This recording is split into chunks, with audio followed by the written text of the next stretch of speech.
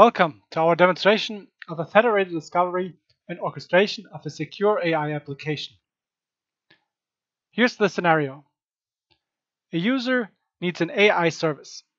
In our case, a service that transforms a handwritten offline form, think fax, and yes, they still exist, into digital data. The data, in this case the forms, are sensitive and need to be protected. But the user also wants to leverage capabilities from different providers. To enable this scenario using the Gaia-X principles and architecture, we have developed the following workflow. The starting point for the user journey is the Gaia-X portal. The portal already includes the services needed for the demonstration. So what we won't show today is how providers register services and how they specify the requirements for their services. So our providers have already registered their services in the Gaia-X portal. In the first step, the user searches for and selects a desired service. In our case, an AI service. The portal then guides the user through a series of steps to select additional services required to run the AI service. The user will select a storage service, a Kubernetes service, and an orchestration service based on her requirements. This distinct combination of services enables the user to use the AI service in alignment with her specific requirements. This workflow shows core Gaia-X principles in action. It shows that users are empowered because they can make a choice between different options. And it also demonstrates how users can combine different services to match their needs. Now let's take a more detailed look at each individual component.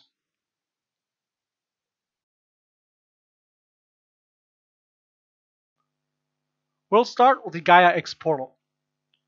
First, the user is searching for an AI application. In our case, a handwriting detection. She has found the application and requests the service. Now the Gaia-X portal guides the user to select additional services required to run the application. First, the user needs to select a storage provider.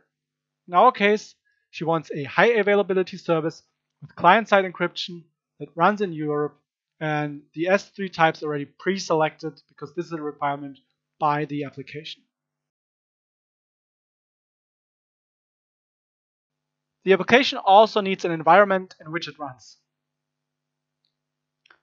The user requires a C5 attestation, the SecuStack hypervisor, that the service runs in Germany, and several security features. Our user chooses the SecuStack Kubernetes service. Finally, the user needs to select an orchestrator that combines these services. In our case,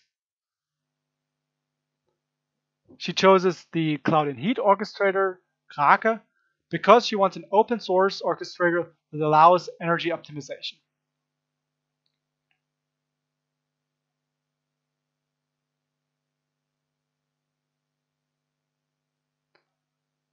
The user has now selected all required services. So let's now take a look at the orchestrator, which brings all of these different parts together. So we're now moving on from the portal to the orchestrator. Krake orchestrates the deployment and initialization of each infrastructure component needed by the application. What we see here is the web interface of the orchestration software. We have received all required information from the Gaia-X portal and transferred it to the OpenRC and the Kubernetes manifest files. As you can imagine, this step could also be automated and happen without a user interface. We also see the S3 endpoint, but what may be even more interesting is what happens under the hood. First, all services, SecuStack, Kubernetes, the AI inference service, are deployed so that they can be used. Second, after the services are running, the AI service pulls the encrypted model into the secure environment and provides the endpoint for the user.